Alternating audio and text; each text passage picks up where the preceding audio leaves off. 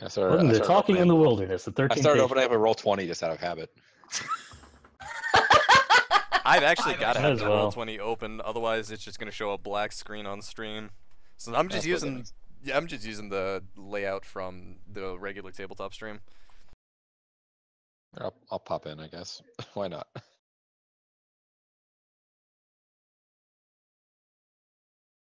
I'm already on roll 20, might as well. Yeah. Oh my god, I'm gonna be the last one out. Okay, we are actually live. It is live on Tinker Tabletop. Excellent. Wow, even the mannequins for the overlay are accurate for who's here. Yes, I Yeah. did that. Excellent. I actually did that on purpose. Wow. Welcome to Fortunately. talking in the wilderness. Yes. 13th Age Talk Show. Yes. Because our DM is at an anime convention. Nerd. Nerd. Or on his way back. We're not really sure where he is right now. He's He's not somewhere. here. The DM is missing. And when the DM is away, the players will play Well, drink heavily. and talk about things. Quick, everybody Yes. has 0 to your health. Add a bunch of instant cakes. Yes. Everybody's inventory. I now have God, no. 720 health. No more instant cakes. Damn it, I should have put a question about instant cake. God, no 400 more instant cake, please. 420 health and 69 recoveries. We ran that into the ground and then through the ground and then back out of the ground again and then back into the ground. And then we set the instant cake on fire. Right. Not yet, but that's coming. Welcome, ladies and gentlemen, and other, to Voices in the Wilderness. To Voices in the Voices of the Wilderness. Something like that. Did we agree on that? Yeah. You doing good, Sonny? I don't know there are 2 days for this. Our puffin of ceremonies tonight is Nick. And it's already gone to shit. So welcome. Welcome one and all. It's like a new record for our RP adventures. For going to shit. We started on time, which would probably piss Dan off. We did start on time. Yes, sure. I appreciate that so much. Don't Because anybody it was tell me 11 p.m. Right, guys. Basically, to give a little bit of forewarning or foreshadowing or what have you, this is a RPG based in the world loosely of 13th Age, a campaign where you create characters and try and convince the DM that you're heroes. That doesn't always work. But some of us, a percentage of us. One third of our party is heroes. That's actually, yeah, a third of the party. Yep. I'm sure that each of us has a percentage of hero The somewhere other 4 of us on are their somewhere in person. that morally gray region. What I've got the isn't cards hero on. has been stolen from heroes. So Like their kneecaps. Oh, God. if we steal enough heroes' kneecaps, then maybe we'll all be heroes at the end. It's like that sock problem where it's like if you keep patching the same sock, is it still the same sock? It's like Carnifex is like probably the third most heroic of all of us, which is weird. Yeah, because he's a demon. And regularly tells the entire party to die in a fire. And He I mean, is he rather at least grumpy. lawful. So this is kind of segued into my first little bit, which was basically telling everyone a little bit about each character. We're talking about a character who isn't here right now because he is somewhere on a ship in the middle of nowhere. Which isn't great for campaigning. He makes it work. He makes That it guy, work. like 4 months. God 5 bless months. that man. Keeping Canada safe. Keeping Canada safe is our good friend Dollard, who plays a paladin demon called Carnifex, who has currently, story-wise, busted his leg and is on death duty for the foreseeable future until he can catch up with us later. I'm sure he'll set it straight and just wander over at some point. To talk about someone who is here. Maybe, does anybody want to go first? So we just go left to right across the character screen here. That'll work. Yeah, I'm good with that. I'll bet I was supposed to nominate Jay right off the bat, but In a line, everybody has just stepped back and Jay has stood still. Yeah. I mean, yeah, basically. I mean, The spotlight shines down on him. Just the rest I of the gotta stage. think. With you all, I think Malkesh is very open, so there's not a whole lot he's keeping from you all as characters. But I guess for people that are just watching, hi, I play a character called Malkesh, who is a hybrid sorcerer necromancer character. He is the quote-unquote healer of the party, though he has very unusual means of doing so, which is actually very apropos for Malkesh. He started off as kind of a snake oil salesman, but he's actually learned how to heal people. But he did so not by actually learning medicine. He learned it by stealing souls out of people, and, well, yeah. That's about, I mean, as a short summary, I guess that works. I'm sure many doctors wish that they could do the same. Yeah. Oh, for sure. Especially around midterm time. Yeah, Malkesh is definitely a healer. He just happens to heal by ripping the souls out of people. and then shoving them into other people. He's kind of a superhero. Yeah. Yep. And we met Malkesh a bit back, didn't we? Yes. What, like 2 years ago? Yeah. I think that was the first episode I started listening to. was that Green one. Blades was Yep. still around. Yep. For the record, for anybody who's just started listening, this campaign's been going on for nearly, well, has it been 4 years? Nearly 5? Or is it 3 years, nearly 4? I think it's been around coming up on 4 years. And So we've I been think doing this particular adventure. we have had a couple of shakeups. We have, before we've got sort of the core that we have at the moment. And we did have former characters, some of us, because when you're just trying something out for the first time, you know, you choose something, and if it doesn't fit right, then you just change it later on, and And that's sometimes you have 3 rogues in the party, and you realize Exactly. maybe we shouldn't have 3 rogues in the party. See, I Yeah, was we always needed forbidden from making a rogue.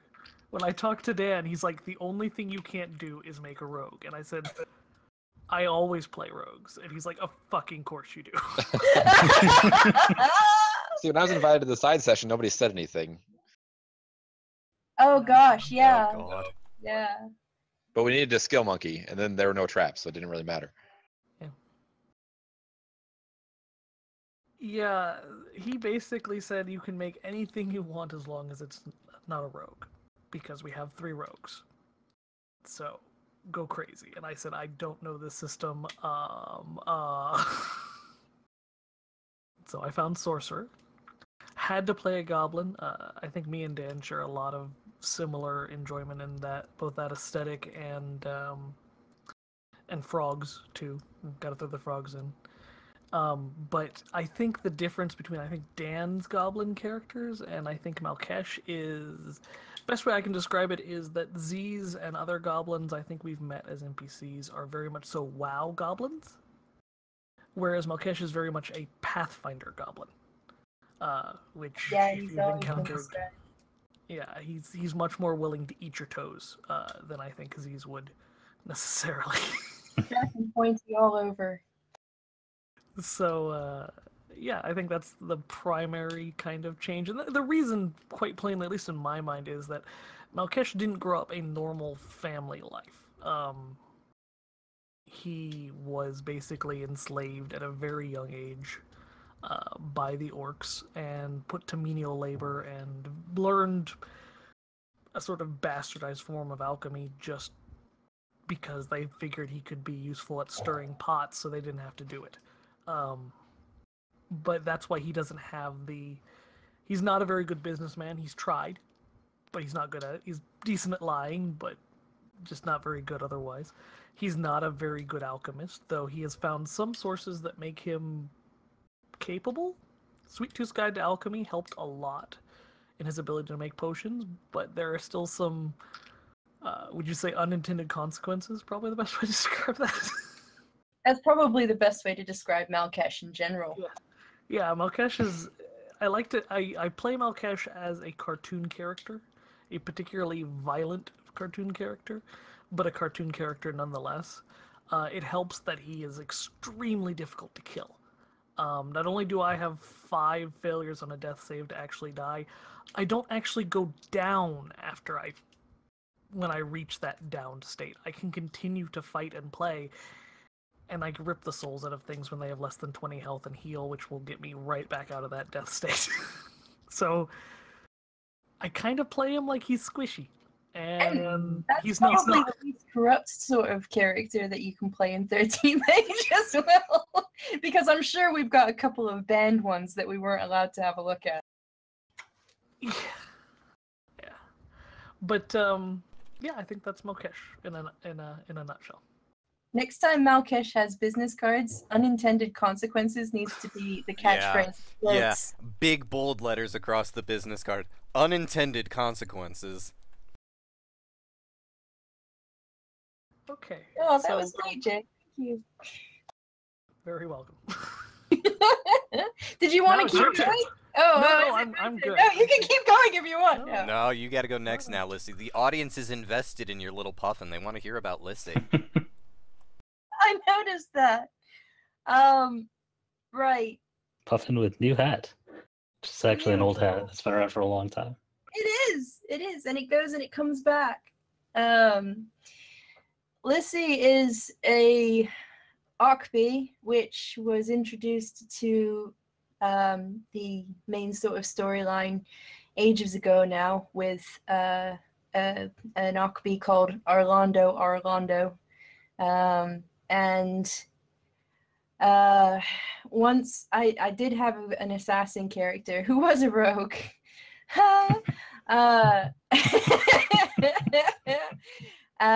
Called Green Blades, who was funny, but you know, she was very grumpy, but then Carnifex was really grumpy, and so we had too much grump for the people that we had. And I think the system, we were looking for someone to support, and this was before, this wasn't before Malkesh, but something happened where we needed something. It was the side Oh, session. Malkesh was... Yeah. Yes. Yeah. It was for the side session. And then I had so much fun with the side session that I kept Alyssa, as well as the naming convention for all Ockbees, which is a repetitive sort of... her name is Alyssa. We've met a few different types of Ockbees, like Rixus. But I forget what Rixus is. How does Rixus's name go? That was just Rick Von Rixus, I think is what. Is it Rick Von Rixus? Yeah, okay. Which, as an aside, I love. I thought it was everything Rick about X Ockbee. Rixus, Is right? it Rick X Rixus? I thought it was Rick Oh. X Rixus, I think. Maybe I always wanted to call him Rick Von Rixus. Rick Von Yeah, I Rixus is think pretty they all good. The naming convention was just... Most- that was just most something recently- I played off of. Most recently, we had the pilot of the ship, Luke Lucas. Yes, Luke Oh Lucas. God, yes. And he's like it's weird. They were all kind of seabirds. So, like, I think the majority are kind of puffinish or penguinish, but we have discussed like different types of seabirds to end up as the Ockbee race. And she started out in a side campaign with Ferris, who after maybe about a year, I finally got his name right. Because we would go Fenris was a big. we would go through Fenris, we would go through I think. What else did I just. I think you straight up called him Fenrir a couple times. Yeah, Fenrir. That was good. Yep. Yeah. And that was how Tyler's character got introduced into the main campaign, and then I switched over to Lissy. Lissy is a captain of a very small fleet of ships. She might. Sorry, I say captain, admiral. Admiral? Yeah. Clarification. Yeah. These are not. This is not a small fleet of ships. These are small ships. Well, it's a fleet of small ships. In a fleet! They're very small ships. They can fit through a doorway and follow her around. Yes, they do. They do follow me around. They also just happen to be the souls of the recently departed, much in the same way of Malkesh. Which Lissy, happen to be my family members. yeah, some of which happen to be his family members. Oh boy. Yeah, that did not go Mild down well. conflict. A lot of the things that Lissy does doesn't go down very well. If Malkesh's unintended consequences, Lissy is unexpected results. Oh god, their She- children would be horrifying. Say that again. Do I have to? No, you do not. Alright, cool, then I won't.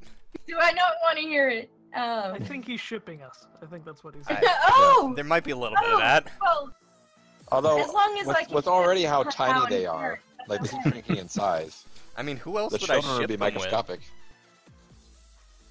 And they're the size of Lissy's actual ships at this point, so.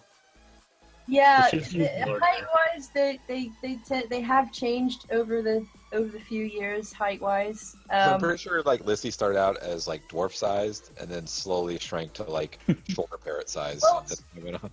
When we discussed like sort of designing an Okbi, we did actually reskin the dwarf as that's kind of what the Okbi is. And yeah, she started out being about knee height, and has slowly shrunk to puffin size, actual puffin size.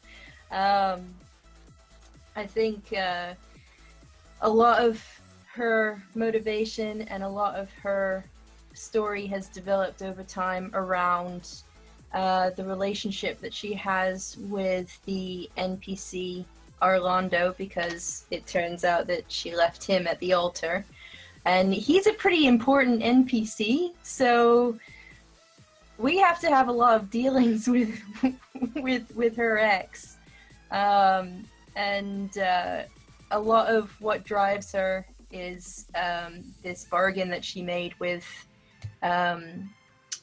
one of the, in 13th Age there are hierarchies, and there are certain aspects, and I've completely forgotten the name.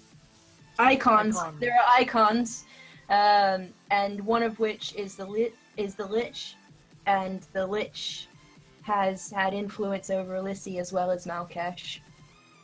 And her ability to put souls into very tiny ships is one of the abilities that he's given her in order to complete her mission, which is to collect all the prophecy shards. Yay!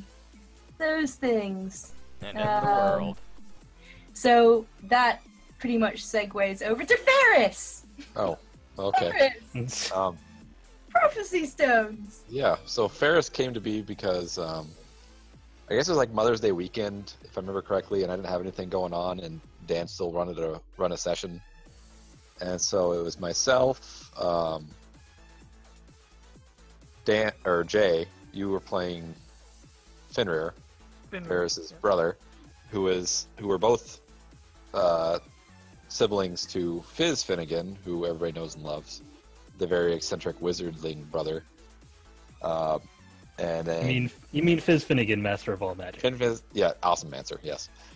And then and also Nick, who was playing Lissy, and then Rosie, who was playing Lily, the glitter Barian. The ex-princess. The Axe Princess, that's the word, yes. But yeah, I had I literally every single time I played a tabletop game that wasn't Call of Cthulhu, I always played a fighter. So I didn't branch out too much. I played a rogue because I was allowed to get away with it at that time.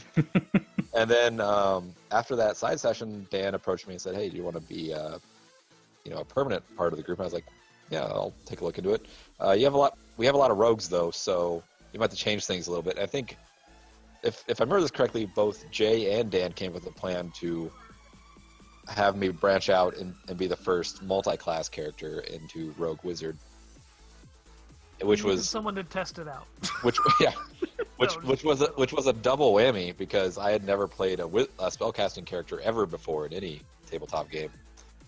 And now, like, as time has gone on, Ferris has really spent most of his time spellcasting, very little of his time actually doing his rogue thing.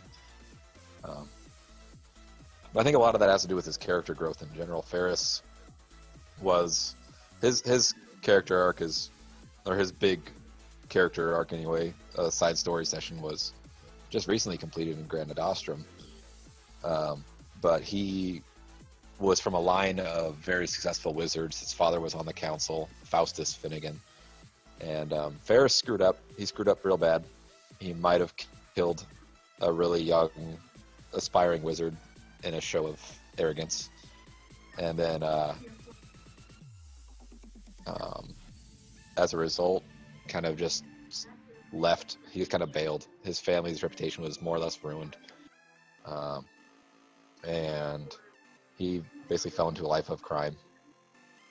And that's when he kind of reunited with his brother, Fenrir, who was Jay's temporary one-shot character, who was a pirate. And that's when they got a tip on a huge score on a prophecy shard. But they weren't really told exactly what it was. Lissy was very vague about it. She just said they would get a lot of money. And then... Which actually you've never seen, have you? No, we never got any money. I lost... Fenrir died, so... It's not Oh, bad. right, okay, alright. But yeah, then ever since then, Ferris has found that he is descended from one of the sisters of the Oracle, who is basically the elf who was able to wield the Orb of Prophecy before it shattered, and she was able to see into the future and help the Empire gain its vast strength. Up until the point she saw a little bit too far and went insane and joined forces with the demons to destroy the entire world. And as a result, the Orb of Prophecy shattered, and ever since then, Ferris has been kind of drawn to help reunite these shards because, due to his bloodline, he's one of the few people who can actually combine them. He's had a lot of changes over the past 2 years, which is crazy to think it's been 2 years. He initially started off as kind of like a philanderer, rogue, interested only in money, and has kind of grown quite a bit. More family-oriented, more interested in protecting his younger brother, Fizz. And actually, as after this most recent arc, he's actually really more interested in magic in general, whereas before he had kind of abandoned that way of life. And he's finally found a way to keep himself from being subtly corrupted by these prophecy shards, at least for the time being. I don't really know what else to say about Ferris. He's a cool guy. He has this gauntlet. Yes, that yes. Lissy made. His gauntlet, which was 2 gauntlets at one point, and then Lissy decided to upgrade it and also curse it by fusing it with one of the shards of prophecy. Yep. And then Hun Hao's been teaching him how to meditate. Right. Yep. Yes. My favorite Yes. thing about Air my favorite thing quotes. about Han Hao is that Meditate. even though Han Hao is like several hundred years older than Ferris, Ferris still treats him like a little brother. And it works, because Sun Hao is genuinely naive in a lot of aspects. But we'll get to that in a little bit. Yes. Kellen, tell us Oh, about boy. that house. Tell us about the original. The original what? She's been around the longest? Yeah, I guess that's fair out of this group. She is technically the oldest party member. Not in age, but in terms of being part of the party.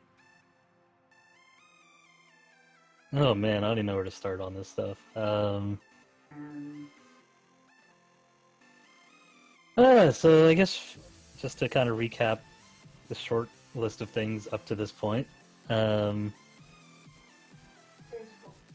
She initially joined with the original party as part of the partners, being kind of a group of they still dwarves? No, I guess they weren't dwarves. I think they're like goblins. I think the dwarves and the goblins have formed a collective, which has turned into Yes, the partners. Yeah, but she initially joined them in search of one of her parents who went missing, her mother in particular, who just kind of abandoned her home settlement in the middle of the night and left her with a lot of questions. And it kind of took her to the settlement that we never actually named, and beyond. But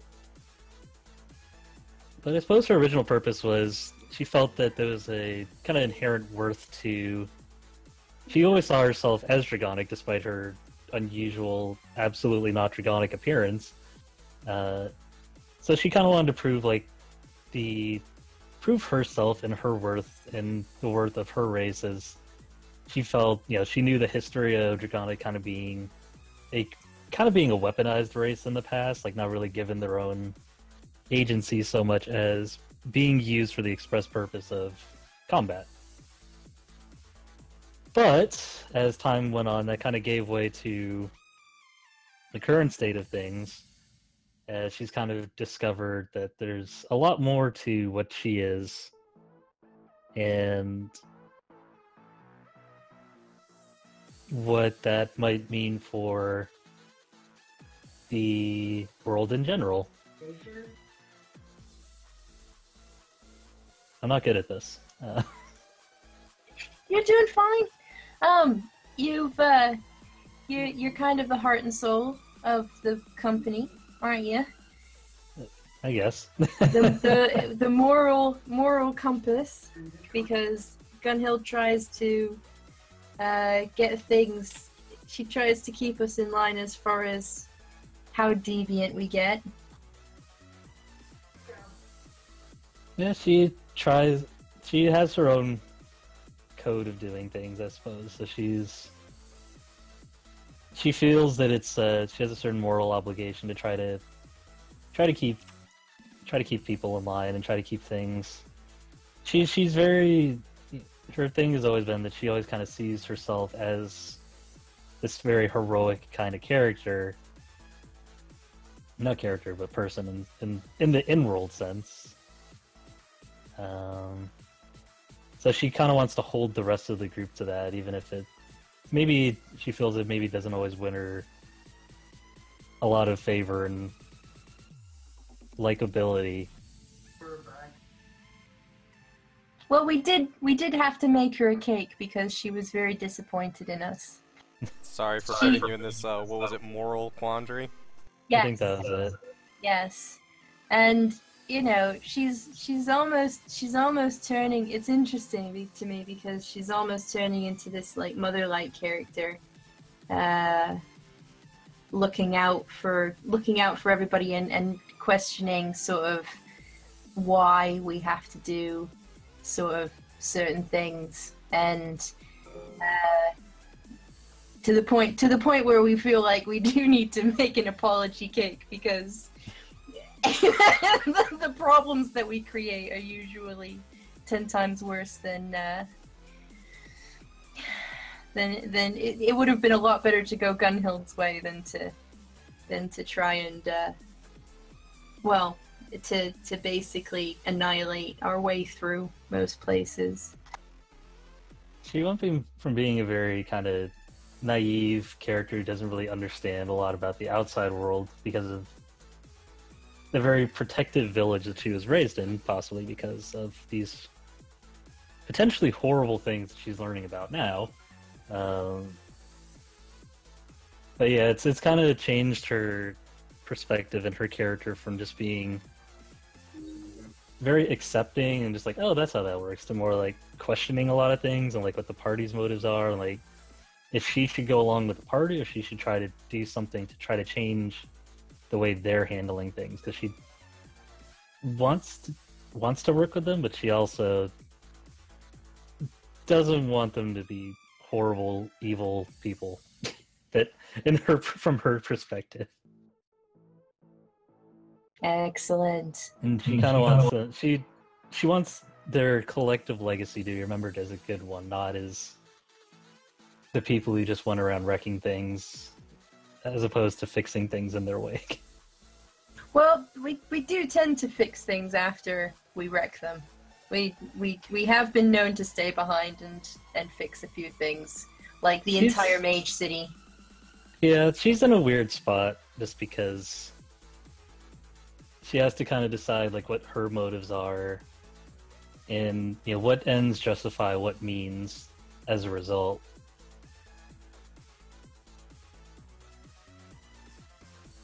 Yeah, Okay. And if that means getting your hands dirty, if that means just trying to stay as clean as possible. I hope she does. I hope she manages it. We shall see. I think, and that kind of brings us around to our most sweet baby angel, innocent party member. I think it's hilarious that he's the sweetest character and he runs around cutting people up with a macahuitl. Yeah. And has 2 children, and is like using an his weird flower powers to turn horrifying monstrosities into horrifying plant monstrosities. Yeah! I'm not sure why Hun Hao is like treated as like the most innocent, kindest character of the group. He's just naive about the surface world. You know, really that's what it comes down to. No, Hun Hao's a big old nerd, though. I mean, have you not noticed how much he reads? He's a big old wood elf nerd. Just like reading. Exactly. But no, Hun Hao is the most recent addition to the party. He is, mechanically speaking, a wood elf occultist, which is this interesting hybrid class of melee fighter and spellcaster, where you cast spells on everybody's turn except your own. It's led to some very interesting situations where Dan is narrating the consequence of an enemy in combat, and I just say, nope, I have a spell for that. And I completely proceed to undo everything he was narrating because game mechanics. But in character, Hun Hao is he is the only member of his particular tribe of Wood Elves to have left their home on the World Tree, which is, since this is a floating continent above the rotten world of demons, the World Tree is a gigantic tree that reaches even taller than the continent, if I'm remembering that correctly. Out in the great, it's not an ocean. It's the Great Sky Sea or something like that. Yep, that's Yes. it. Yeah, that's it. Yep. Great Sky Sea. But long story short, long time ago when the elves first made their exodus from this ruined demon world, Hun Hao's tribe of people were left behind as a rear guard to make sure that the demons couldn't pursue them further up the tree. And it was kind of a suicidal mission to hold the trunk and hold back this never-ending tide of demons. But they succeeded. They actually dug in, more or less, and have been holding their line against the demons from the world below for, I don't know, forever, basically. And Hun Hao is the only one who's actually left the tree. He has left following a vision from the World Tree that he could actually put a stop to the demons once and for all. And in pursuit of that, he kind of just happened across the party, and they were like, well, there's this naive wood elf who's got a really big wooden sword. Let's adopt him. And he's kind of stayed ever since. We adopt pretty much every character we run into, honestly. Yeah, PC Yeah. or NPC. They're all pretty much. Yeah. Doubly so if they try and kill us first. I mean, yes. Yeah. Yeah. Who's the I can't remember his name, the Draconic mage type. Eric. Yeah, I mean, he actually came back to help us at least. Well, not help us in that moment, but he was a boon to our efforts. Have we come across anyone that tried to kill us that we did not kill, that we didn't kind of end up being somewhat friendly with later? Are we still starving your friend in the boat? Yeah, Oh, that he's guy. not- I've been Starving. feeding him, He's and I there. have a plan to talk to him. He's Sorry. surviving on instant cake. Oh Yeah. god. No, I mean, at some point I'm gonna have to go down and be like, dude, you're still a nut. My knots aren't that good. Why are you lying? I think just to for Hun Hao for just a second. Yes. He seems to have a quite a way with demons as well. Is that correct? Yes, actually, the way it kind of works in universe is that his magic more or less comes from the world tree. And the thing about a tree that reaches up towards heaven, it's got roots in hell, which quite literally this tree is growing from the blasted hellscape that the demons invaded. So that awful rotten earth is what the world tree goes and through its roots more or less purifies into life. But that's also the source of Hun Hao's magic. So, in a way, his magic is like demonic photosynthesis, where you take this evil energy and turn it into something good. Although the results aren't always pretty, like that time I turned a guy into a rose bush, but that's more or less how his magic works. He's actually very familiar with demonic magic. And he uses it by basically, through arcane processes, turning it good. Well, turning it not satanic, evil chaos. Something a bit more organic. Yeah, basically. Free range. Free range magic. Free range demons. Free range, GMO free, gluten free, vegan magic. I love it. Right, Eva. Hello. You've made it, which I'm quite pleased about. Hi. And you've made it just in time. We're still on the first question, so tell us about your character. Sort of, whatever you'd like to mention to anybody. This is where I'm like, so she likes long walks on the beach, romantic dinners. Former companion. Former companion, yeah. No, Nas's question mark. So I actually started, I'm not quite with the original group, but basically the original group. Like, I think I was a few sessions after. Pretty early on. Yeah, Went to like a city. That's when you showed up. Yeah, I was there for the beginnings of the settlement that never got a name. Like, that's kind of where she started with all of this. She was sent on a political mission to try and smooth things over in the middle of nowhere, which she was pretty grumpy about at the time. And since then, wandering around has come back to find that her employer of sorts, which is actually her family. They call themselves a family, but it is basically a family that took her in when she was young enough and, taught her valuable life skills, like how to quietly stab someone, or how to shoot someone from really far away, how to quickly and quietly scale a building. Important life skills. I've always found it interesting because, like, I think you might have been the first person to talk to Dan about breaking sort of outside the stereotypes in the 13th Age books, character-wise, because he wanted to be more of a spy rather than just an assassin, which we probably had about 5 assassins at the time. Yeah, I could have really easily just been another rogue. But I kind of wanted rogue flavored, which ended up getting dropped later mechanically. But storyline-wise, it fit better with Ranger for a time. But the big thing with Ranger, in this game and in many role-playing games, any sort of setting, the Rangers kind of tend to be the hippies. You know, like, oh no, I'm getting my power entirely from nature and nothing man-made. As soon as there's anything like a cobblestone road or pavement, I can't deal with this. I need trees everywhere in order to do anything. And I said, fuck that.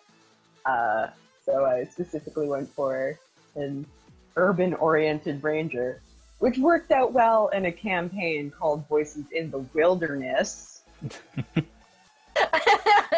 Sometimes I do think that Dan's making up for the fact that most of us have ended up being city folk. I don't know. Well, it's been easier in terms of really quickly having a place to go, I guess. You know, like, oh no, you must travel to the next town. Let's make the next town actually really awesome. Instead of settlement that's unnamed in the middle of nowhere. She's recently gone through another change as well, hasn't she? Yes, you see, when you reach a certain age, sometimes your body will go through a change. Sometimes you'll turn into a chinchilla. Now, the important thing is not to panic. Yes, as sort of, rather than rolling an entirely new character, and coming out with something new, like Lissy, Dan let me essentially change my class completely. And so I went from Ranger, which, like I said, had fit all right for a time, to a Shifter, which also suffers from a bit of that hippiness.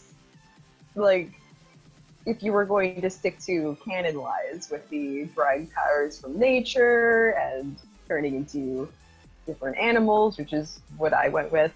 And so it's been a pretty big reskin. Instead of animals, it is instead different forms that are modeled after sort of like face cards. Like, I don't want to say Major Arcana of the Tarot deck exactly, because it's not a perfect match that way. But it is card character-like, let's say. Although for the scout form, that is still various small animals that can't really do too much damage, like a chinchilla. Why the hell did I say chinchilla? Why? That was great. That was wonderful.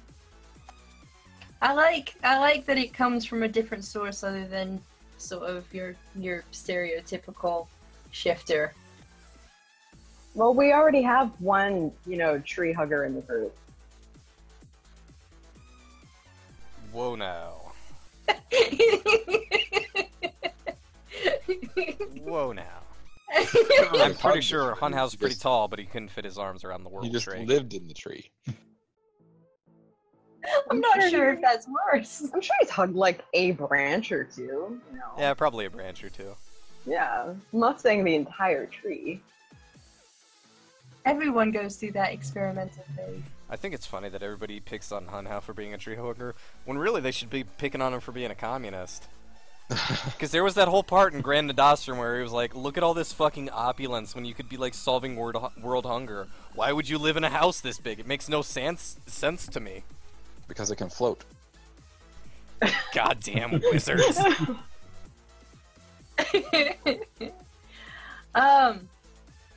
Right. I guess speaking of, what do you guys think to the environments that we've sort of found ourselves in? Like, do you prefer going through the urban bits? We've not really had quite a lot of like wilderness bits. I will say that it's been interesting, because I am playing a character that's very much from the wilderness. I mean, I can't speak for everybody's character, but I don't know. Grand Nostrum was, well, not Grand Nostrum. What was the city we were in first, where you first met him? God, the one that got blown up by Headless Dude. Oh, Guildhome? Yeah. Yep. That was the first city he'd ever seen. He had never seen anything like that. So it's been interesting to sort of have this sense of wonderment and awe going through Hunhow's head as he goes through first Guildhome and then Grand Nostrum, where everything is opulent and wizardly. It'll actually be an interesting shift, since it seems like next session we are going to be going back into the woods, which is Hunhow's wheelhouse. He's going to be a lot more comfortable out in the trees. Although you might be confused why they're so small. I was kind of wondering, are there like smaller I trees? don't know, in the like- World Tree? Yeah. Or yeah. Do you guys have little gardens on the World Tree? How do you eat? Well, I have to imagine they have their own sort of ecosystem on the World Tree. Like, there would be animals that live on the World Tree for them to eat, as well as, I don't know, like, agriculture on the branches, fruit of the I'm World just Tree. imagining everything like way bigger than it should be, like a 10-ton apple, Yeah, or like- might well be. or like a 40-foot squirrel. Like like James and the Giant Peach here? Yeah. Yeah, Those are the kind of. they'd have to fight. I mean, Instead never of mind. Adder Jaegers, you have Squirrel Jaegers. And never mind fighting demons all the time. The real problem? Woodpeckers. Oh, dear I God. was just gonna say, oh man. That's how they've truly become the warriors that they are today, is from fending off woodpeckers. Woodpeckers and squirrels. Do you feel any different being outside Grand Nostrum, Tyler? Yeah, I mean, Grand Nostrum was definitely Ferris's wheelhouse. I mean, I really did enjoy like the Orklands campaign, where it was just kind of like everything was foreign because not a whole lot of people hung out with orcs. But yeah, really, I guess Ferris has only been around for a couple different scenario, scenery. So, but yeah, coming from Grand Nostrum to, I guess, Twin Lakes is where we're at right now. It's still very much the city, but there's less magic-y stuff. I think once we get into the woods, it'll be a little bit different.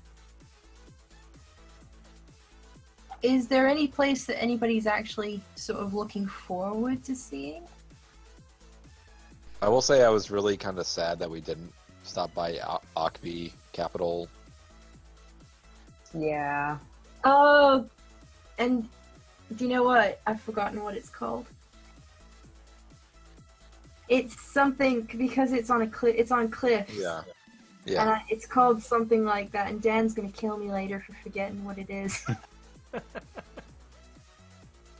Is it Clifton? Cliffville. Cliffville. Yes, Clifford, the big red robot. Wait, is that where the alternate universe Voices of Wilderness High School is? It's Cliffside High School? Oh, dear Oh, God. That'll be the next campaign.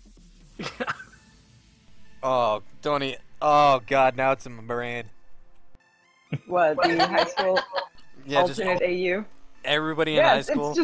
It's just gonna be Nos being like, wow, I sure hope Sensei Delilah notices me. And Ferris that'd walks probably- around in a varsity jacket. Yeah. Oh, now he's Cash is hosting stuck yoga in his sessions. He doesn't know what to do. He's having yoga sessions out on the football quad.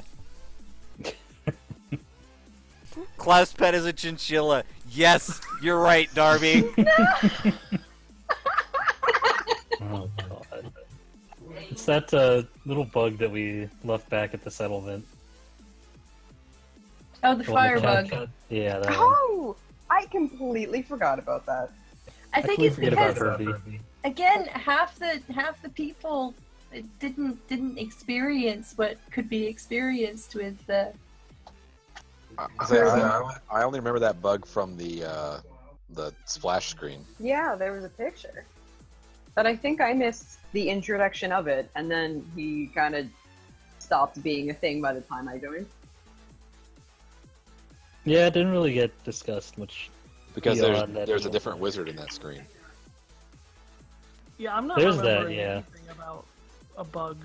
That was definitely before you came along. Oh, okay. Yeah, it was Like quite a while he was ago. pretty much mentioned as a joke, I think, or like I'm not sure. I think it was because before we tried making friends with everybody, we tried to make pets out of all the monsters. Oh, dear Right. God.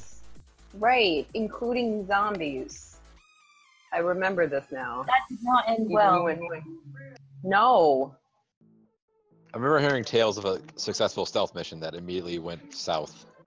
I'm still mad about that. I mean, the stealth mission where we got through the zombies and then, who was it? The puzzle was done pretty much perfectly, and then Templeton had to go get a pet zombie. Yeah, that was it. So we ended up having a combat despite actually avoiding all combat. Nice. Yep. And this Because, is like, back when I Templeton was- got hit by a zombie as we ran out the door. This was back when I was trying really, really, really hard to avoid combat.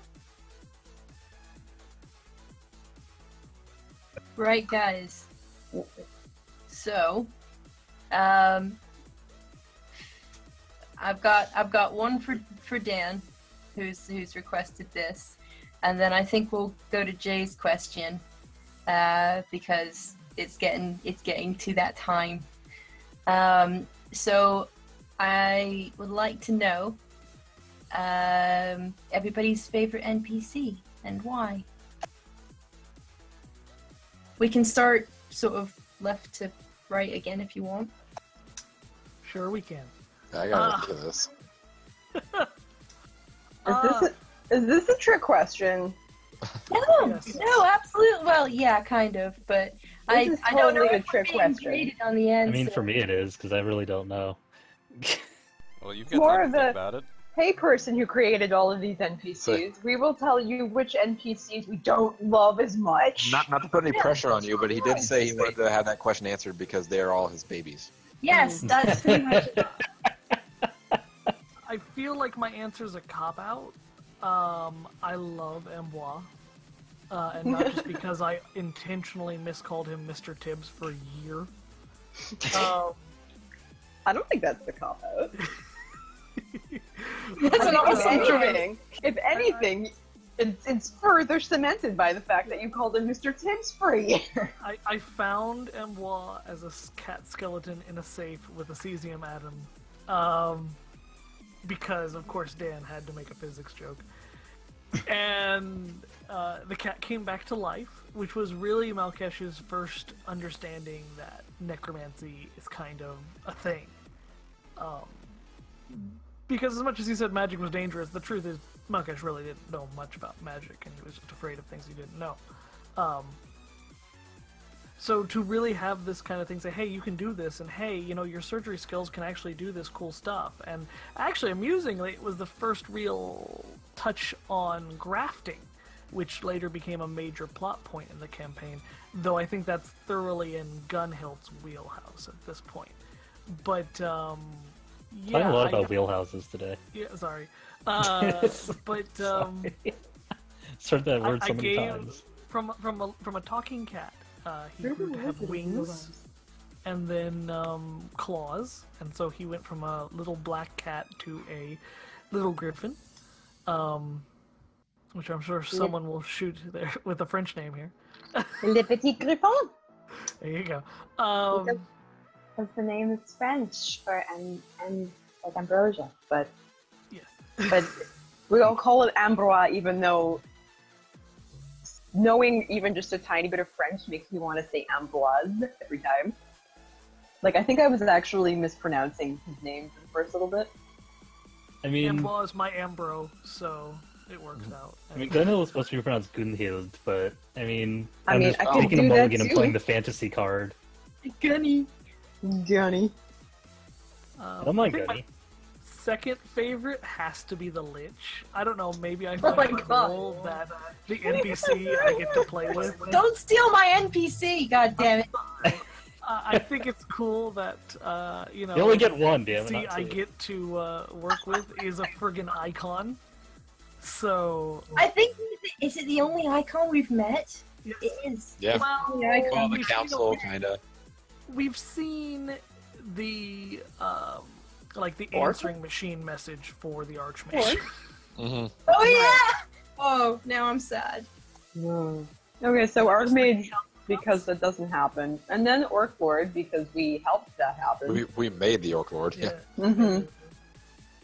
But I mean, it's kind of cool because the Lich is kind of like, just do it. And Makash is like, okay, boss. And I do, out of character, entirely understand the Lich's motivation, and it's really hard because Malkesh is painfully honest at times. Maybe not to the point, which is a character flaw of his. He just kind of dances around the point a lot. But he has no hesitation basically saying, oh yeah, he just wants to kill everything on the world below us. Like, that. Because Malkesh sees it as a good thing, even if it's not necessarily. So it's kind of hard to have that conversation, but Malkesh really does honestly feel very strongly that the Lich has the right idea, even if maybe he's not going about it the right way. But then Malkesh feels that about most people, which is kind of amusing. Yeah, favorite NPC is Amboise. Next favorite would be the Lich. Z's would be in there somewhere. Okay, I'm done. I know I said the Lich because I was mostly joking, but he's probably my second as well. But my first has always been Orlando, simply because he's kind of the one that I based my character around, and has influenced a lot of who Lissy is, for better or for worse, because she does have a lot of sort of ulterior motives, and they don't always match up with what happens, so she has to try and scramble and recover, all while trying not to damage further a relationship that she's already pretty damaged.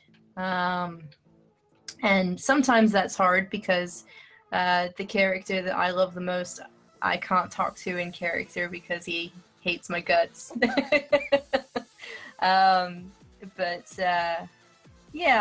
Yeah, Orlando has always been, since he turned up with his sort of, he wears a Hawaiian shirt and he builds giant robots, and I'm sorry, I fell in love. And that's my favorite NPC. Oh, I guess it's my turn now. Yes! I mean, the cop-out answer would be Fizz. Fizz Finnegan's great. Fizz Finnegan is great. It's Finnegan, master of all men. There Which is are a lot hilarious. to choose from. I mean, Zell is pretty neat as far as, you know, this random nerdy orc that somehow became the Orc Lord. Casey, who just kind of came out of nowhere, who is also related to Fizz in some way, or Ferris. And even I cannot remember this guy's. I feel bad not remembering this guy's name. The man that we got decapitated. He was a pirate. Why am I blanking on his name? Anybody? Bueller? I'm bad because I can't remember the one that's the grafting. There's the guy that just turned up and finished off the sea captain. And again, Andreas Zexel? I'm so bad. Is that Zexel? Yes. Yeah, Zexel was the one who decapitated the pirate captain. I cannot for the life of me remember his name. We'll have to get Dan I can't to remember his to name make a either. list. It'll come to me because Is that it's on the tip of my actually there tongue. should be an NPC list in Roll20. I don't know if there was ever a clearly he's our favorite. I mean, Nameless it's neat headless because captain. I thought he was just going to be ignored, like after he got decapitated, but he keeps coming back. Yeah. He is Yeah. not in the NPC garage, though. Yeah, Yeah, he's not. And thus doesn't count. We don't have to feel bad. We don't have to make a cake for that one. I mean, it's been like a year No. since we saw him last, at least. So Stop giving Dan ideas. This is true. Uh-huh. Yeah. But yeah, I mean, honestly, coming back to it, it would have to be Fizz. Fizz was the whole reason Ferris existed in the first place. When Jay just said, "Hey, you know, it'd be funny if Fizz had brothers." Which is just extra hilarious because Fizz basically, if I remember correctly, because I actually missed the session where he was first introduced. That's a great session. He basically was born out of Dan's desire to annoy the shit out of all of us. Yeah. He really wanted to make I a went back character and we listened hate. to that session, and it sounds like Jay had a hand in creating Fizz Finnegan, Master of All Magic. I did not. Oh, you did not? Did not. I mean, I not that think- I said any of us would Malkesh's put it reaction past you. to Fizz Finnegan, Master of All Magic, just Yeah, well, sounded so like. Fizz preemptive. Finnegan was a little too close to Jim Wizzardo. Mhm. And it wasn't that long after Jim Wizzardo. Rest in peace. Your rip. You Yeah. took my, you Well, really Jim took my Wizzardo was favorite more NPC. like desperate for attention, and Fizz just imagined he had all the attention anyway. Yes. But he was a big magic user at a time when Malkesh was super anti-magic. Like, the way some people are anti-vaccination, he was anti-magic. And for the same deluded thoughts, too.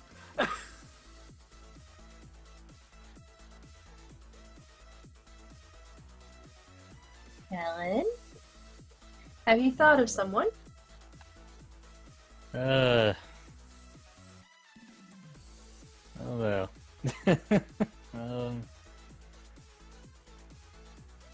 I feel like I always have like a really bad problem with like trying to remember who all the NPCs are to begin with. So Well, and what about Mort?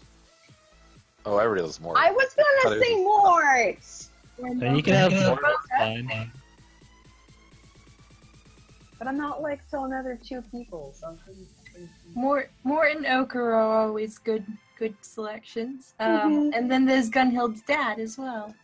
Yeah, that's kind of who I was thinking of, just because that was kind of like a blind side of an event. Generally, Yeah. I mean, I feel like saying that is just like trying to win over Dan's good favor, just because like he did such a good job with the character. No. Not real. I mean, look, you know, I suffer from the same thing in that if there ends up being so many characters, unless they fall within the realm of my goals, I have trouble remembering Headless Pirate.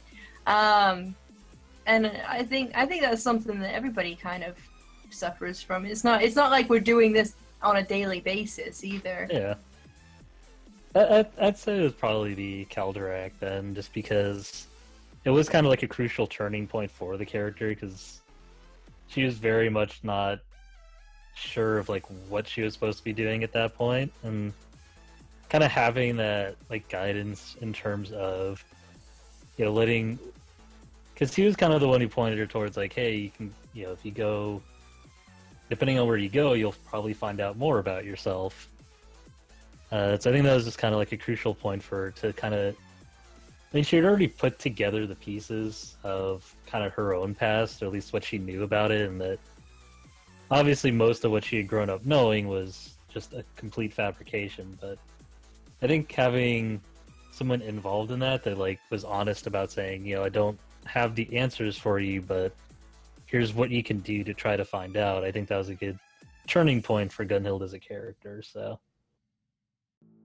I think also that's like my that he's just great big brash, loud sort of. He takes up space, doesn't he? That seems to be the case. Like Dan, again, just Dan did a good job of kind of like running with the very limited description that I had in mind for the character, and just kind of taking that and running with it and making something out of it, which was really cool.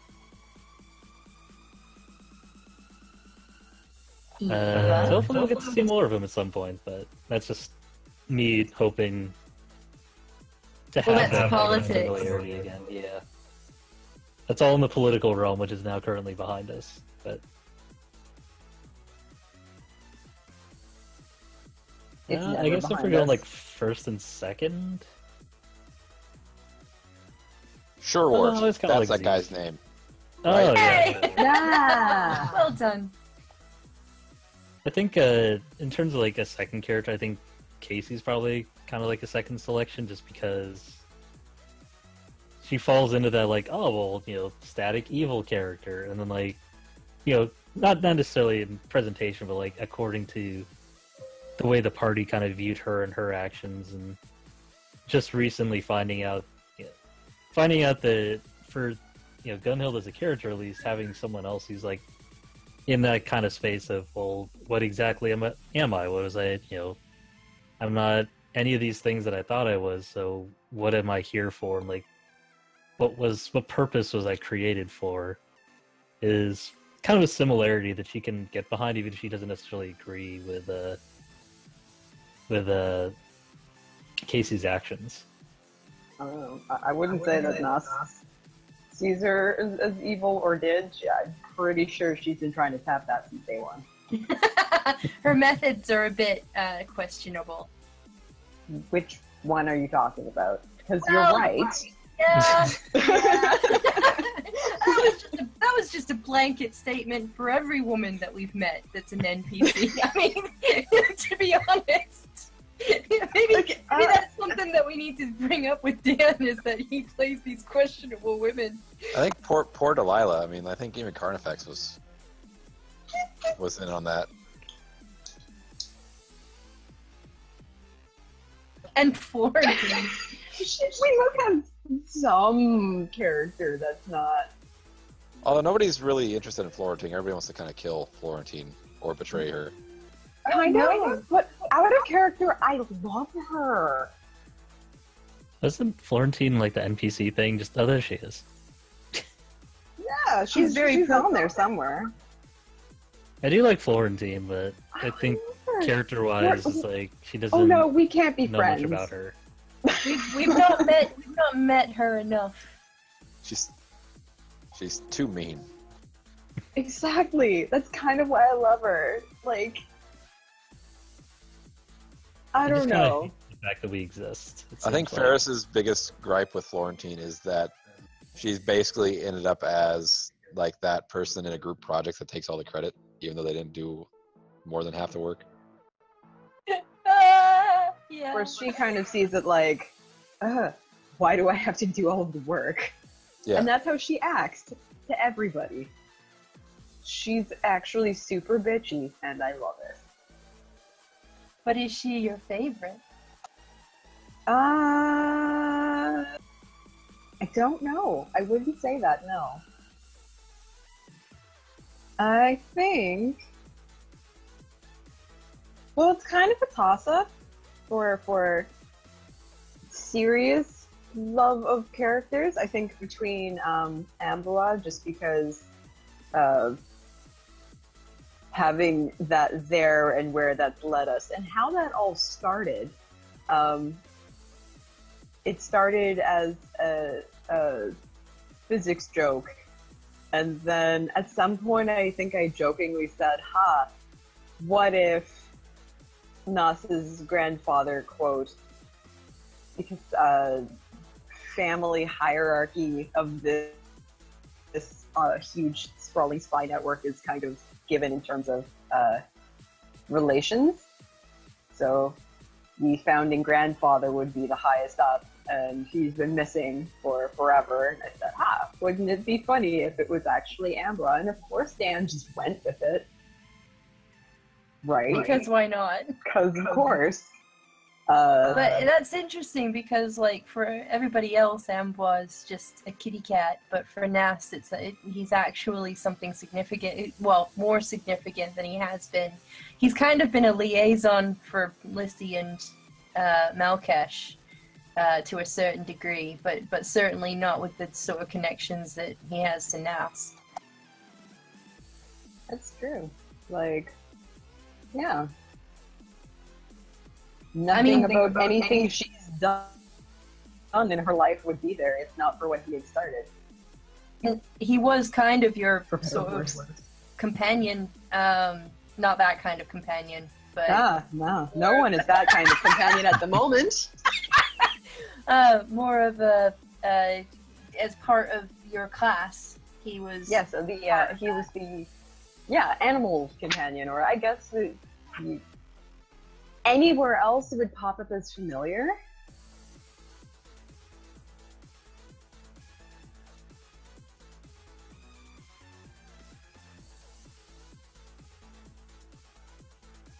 right. Oh, right. I hadn't finished. So, Oh, sorry. yeah, between him and then Rixus, just because of all of the delicious heartache that ended up being revealed at the end of the Stranded Ostrom bit with you and with Lissy and Orlando and Rixus. Puffin drama coming to a theater near you. Yes. Yeah, and how it all started with the here is the evil bad wizard character trying to kill you, and then of course we come back and here is the not exactly black and white character with different motivations and well, shit. I think Dan put me on the spot and was like, "So what's Orlando to you?" And I basically said, "Well, I left him at the altar." Just amazing. And that's and that's how that began. I like how that is what led to mine, not oh, we're cousins or we used to work together. Just straight for I left him at the altar. I devastated his little puffiny heart. His liver was another case. Yeah, well, he devastated that himself. Then also just the fun characters, I love Mort, and I'm super happy that Dwayne came back. And by Dwayne, I mean Wayne. Which where did Dwayne originate from? Dwayne. I want to say Orc. Not I think it quite. was around the Orclands time. But Not I don't quite. Well, because No, I wasn't around when. I remember. It was a bit before then. We kind of right after the settlement, we were going to basically a thieves' town, or it was a temporary thing though, or the bandit leaders were getting together, and Oh, that's right. yeah, I just remember because we made a few friends and then we pissed off some more people. It was very politicky, which is surprising given that it was a town of thieves and scoundrels, and we charmed our way through it. But one of the characters there was a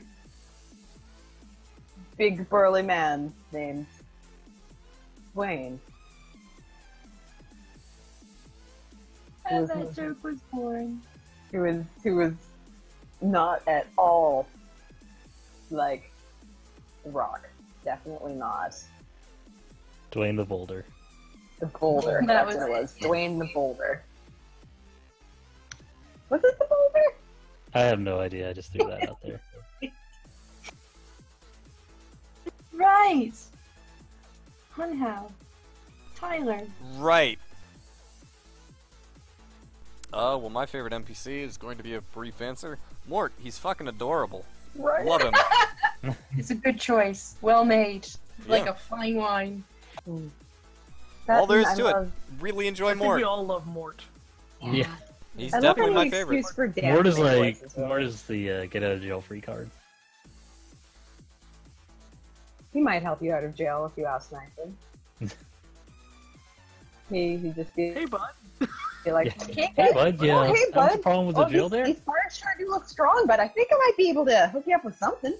It's when he swears as Mort as well.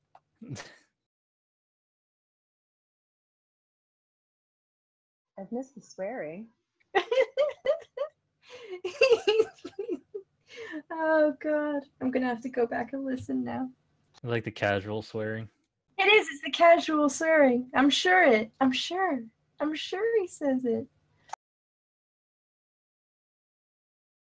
The only thing that's leaping to mind would be a bad impression of like Jesus bye.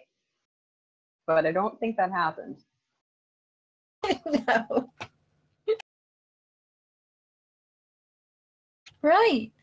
I think that brings us round to Jay's question, which was incredibly good. And typically, he's probably gone to go eat dinner. No, I'm right here. I'm sorry. Oh, okay. I'm sorry. I wasn't sure if you wanted me to say it or if you wanted to take it as a Puffin I'd like summary. you to say it. Yeah.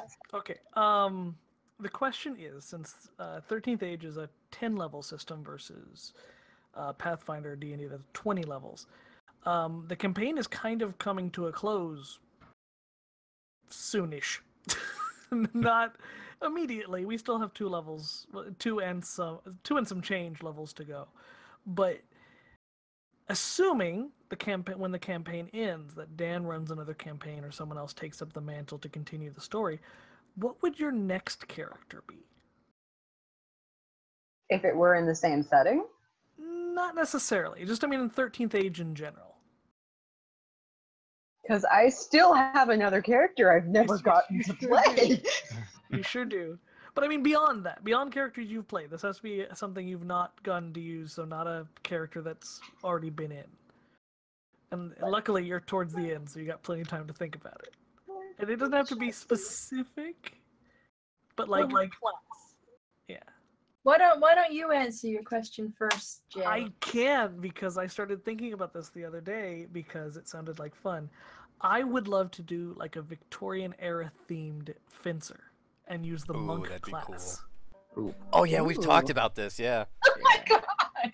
And because it has different flowing attacks, which would make it a little more dynamic than just a fighter, and it's got key-based powers, and I'd also like to play a person that's above 3 foot tall again, and Wouldn't we all? Hey, you're the one who keeps shrinking yourself. I think that's but Nick's yeah, fault, really. I think monk would be a fun class, and I think combined with that fencer kind of gentleman that, I'm thinking like British curly mustache, metal, cuirass kind of armor, as a fencing character, I think would be cool. Play a little more of a hero character, less of an asshole, would be nice. Yeah. Well, I think I know what I want to play next. It's not your turn. Oh well, fuck it's you okay. then. No, let him Yeah. It's alright, it's okay. Okay, hold on. I guess it's your Jeez. turn then. I'll So much allow for the it. left to right. Only because the Puffin allows it. There you go. Oh wow, okay. Well, you remember when we were talking Adderjaeger originally? I wanted to play a Landsknecht, but then I got on the idea of playing a Witch Hunter, and that's how Jurgen came about. I think it would be interesting to do something with Bard, where instead of songs to buff up the party, it's literally this guy just yelling orders that inspires everyone. Big drunk German man with a big drunk German man mustache and a big drunk German man sword. Or halberd. Had you considered multi-classing that with Commander? I'll say Yeah, that was the other thought, was either Bard or Commander.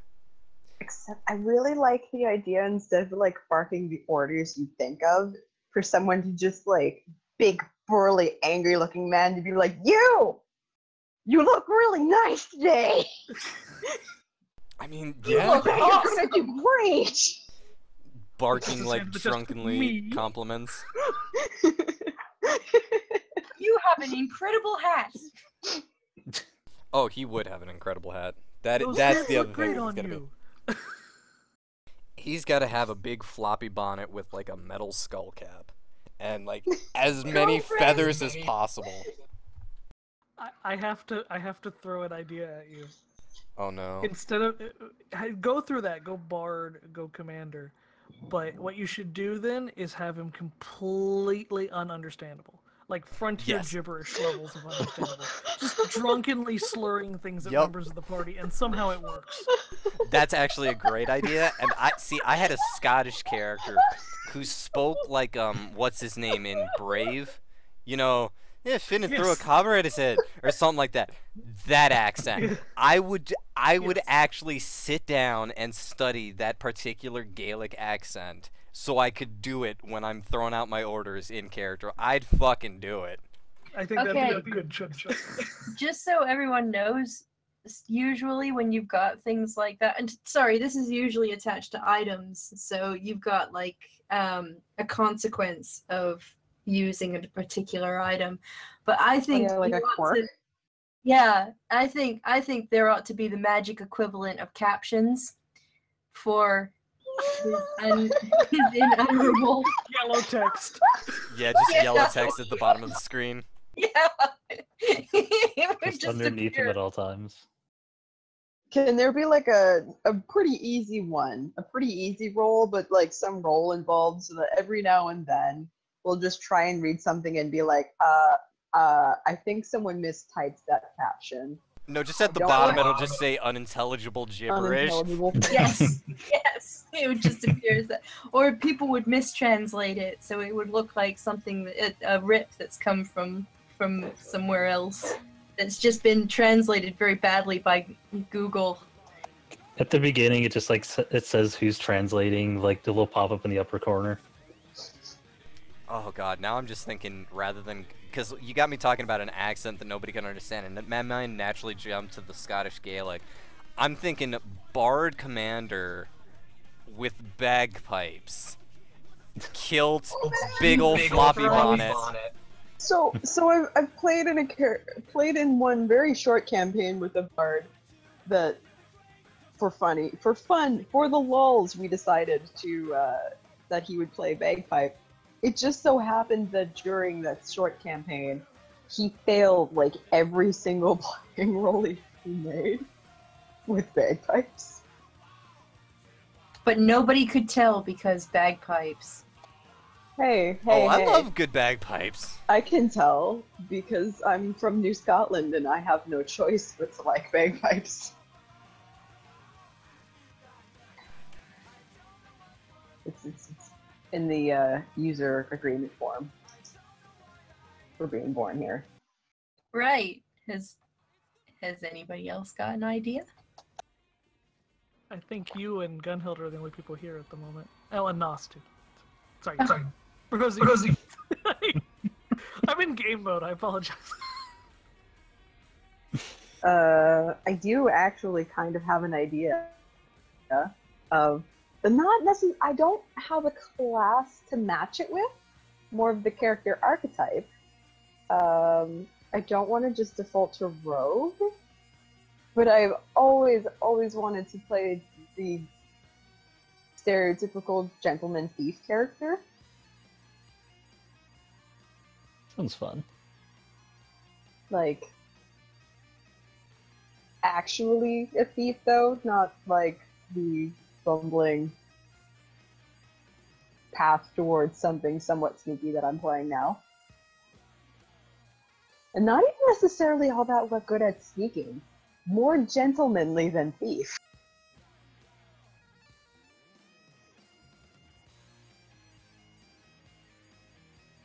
I'm not sure what class to put that with, but I'm now gonna have to find out. Right? Something I've put that in all of your heads now, and you will help me think of something. Yay. Is it the Inspector Clouseau class? So you said more gentlemanly, sorry. Also more thief than inspector. But probably just as French. Like a Scarlet Pimpernel character? Sort of like Lupin the Third. Oh yes. Oh yes. Sorry, I love Lupin the Third. My first anime. I loved it. The noise you just made. Yeah, that's a little. That was the That was a little sexual. He was into it. Lupin the Third is great. I'm sorry if you haven't I'm seen it. going You're right. denying yourself. Yeah. Anything kind of like Arsène Lupin related?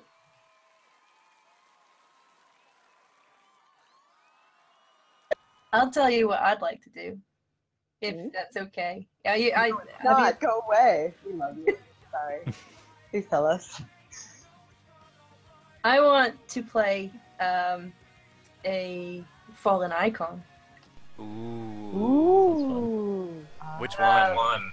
Well, I mean, my first thought was the Lich. That something would happen to the Lich where he actually becomes a character again. Mortal.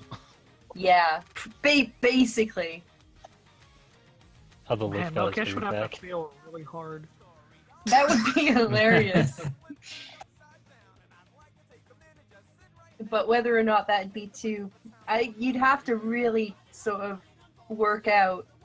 Like, you'd basically be running around as a god. Which, I really I mean, get it's a lot of work being God and all. If it's a puffin, would that really be like infinite cosmic power, itty bitty living spaces? No lie. Yeah. Also, No, I want to play something like Princess. that. I So sorry, probably I Necromancer. cut out for like a good 10 seconds there. I can't even begin to think sort of what classes and stuff. I mean, well, no, you'd have to pick a normal class, but you'd have to pick a normal class as someone who used to have infinite power. I mean, Necromancer. Yeah, I say yeah, sorcerer. Necromancer would probably be No, So- Necromancer, sorcerer. So- Trust me. so many spells. So this is a person that's used to that could probably raise an entire continent full of skeletons that would probably struggle to raise the skeleton of a baby bird that's fallen out of its nest. An incompetent necromancer. Okay, now you're just describing Malkesh. No, Malkash is frighteningly competent. He is Yeah. actually. It's Little kind too of scary. competent, really. For somebody who didn't really believe in the powers of magic for Oh, like no! 2 months ago.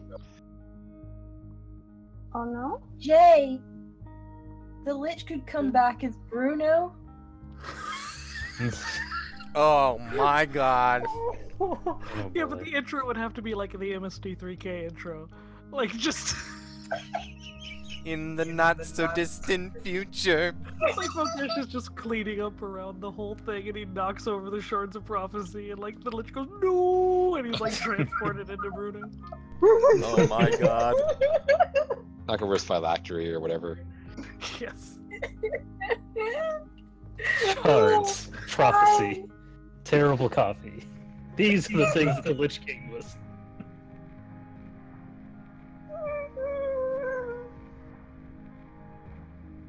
That was the sound of me being dead. Okay, alright. So we've got Tyler and Kellen. I guess I'll go. Excuse me. So I had like 2 ideas that kind of came up during the course of the campaign. Like, if ever. The first was like, if ever need, and this was before like Calderak really showed up. But like, the first thought was like, if something did happen to Gunhill, like, my thought was like, it kind of like changed into like the concept for like a summoner kind of character, but in the sense that they only summon for like a very short time, so like for special attacks or whatever you want to call it. Like, so like all their particular skills would be like summoning a specific spirit to do that skill or ancestor to do that skill. So I how don't really, like- large would the horn on their head be? Good question. Would it just be a hat? I think it would have to be a hat so that you can take it off at night. Okay. But the male and female versions have different outfits. Is this like a Final Fantasy thing? That's definitely where I'm going to. I just thought it was a Persona reference, sorry. I mean, it could be either at this point. It's hard to tell these days. But the other fun thought, more interesting, more fun thought I had would be like a traveling wrestling character. So probably like a reskinned monk or maybe another kind of hybrid fighter class. But problem is I don't know like a huge like wealth of wrestling moves. So I have to like research stuff to like make it sound more interesting.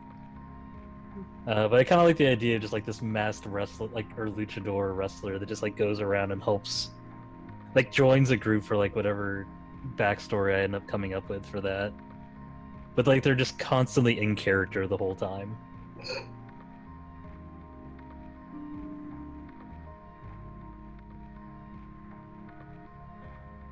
Those are kind of my like I haven't really like spent a lot of time thinking about it beyond that, but those are my ideas. If you ever do a one-off, I could try the wrestling character concept maybe. Well, another one-off. I want to play Lily again. Maybe one day if I get brave enough.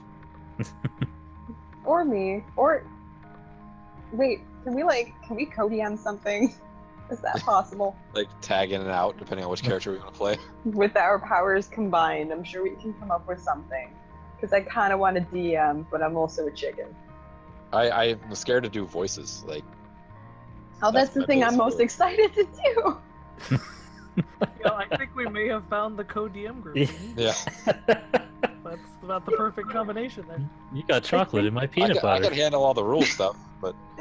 Oh, see, who cares about rules? I just want to make funny voices. I think that's actually kind of what I regret the most with NOS is not really coming up with anything specific, and so to listen to me describe it, it's not really all that interesting, I don't find. But maybe I'm just comparing that to Mort. It's a fairly high bar. Yeah, Mort's a pretty high bar there. Yeah. I mean, I guess if I were to create a different character or start a new one, if somehow I don't end up DMing at some point in my life, We'll get there someday. Yeah, maybe one day. I don't think I could do a full campaign. That would be way too much stress. Yeah. But I think I've always loved the idea of like an atheist cleric who like poured himself out to like whatever god happened to be listening. Oh, at the time. See, now would that be atheist or agnostic? I guess yeah, I don't know, like probably agnostic, I guess. I'm kind of joking, but yeah, I guess technically that would be more agnostic. Like just whichever god happened to be more relevant at the time, and just see what happened. Either that, or like a cleric who fell out of favor with his particular deity and was in the process of shopping around for a new god. It just reminds me of Benny from the Mummy movie, when he gets fucking cornered by the mummy and he just starts pulling out religious symbols and seeing which one works. Exactly. You came back from the desert with a new friend, didn't you, Benny?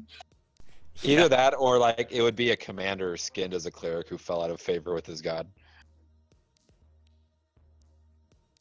Like it turns out he's just really good at inspiring people, but he thinks it's some random deity, but he can't quite pin it down as to who. And the power was inside himself all along. And when you think about it, isn't that really God?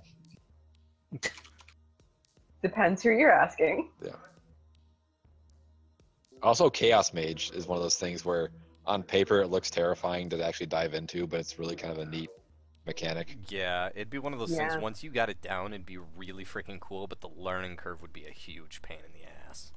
Alright. Well, like nothing really in your... Like, you don't really have much say in it. Like, you just kind of roll the dice. Okay.